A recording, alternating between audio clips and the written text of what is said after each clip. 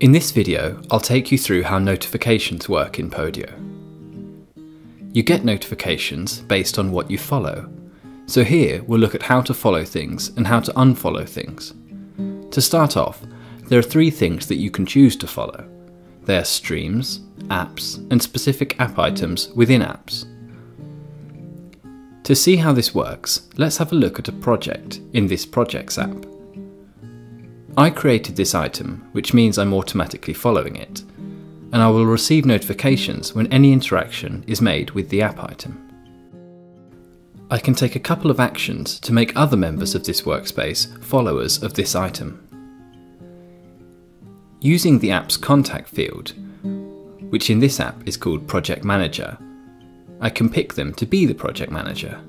If I do this, they will then be following this item and will receive notifications about it. If I comment on the app item and mention someone in the comment, that will also make them a follower of the item, and they will receive notifications about any interactions with this item. Let's have a look at another project, one that I have not created. As I didn't create this item, I'm not following it, but if I edit the item or comment on it, then I will automatically become a follower of it and will receive notifications about it. I can also manually follow the items by clicking the blue follow icon here. You'll find this icon on the top left corner of every app item. This is also where you unfollow items.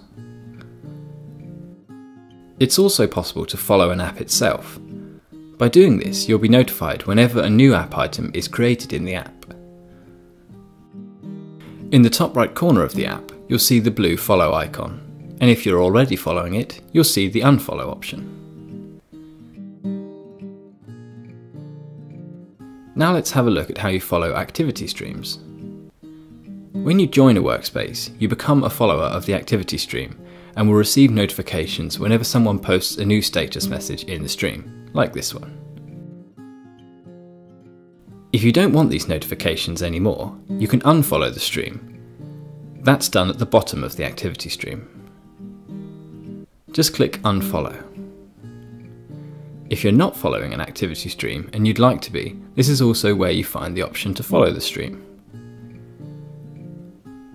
You can also manage what you're following when you receive notifications.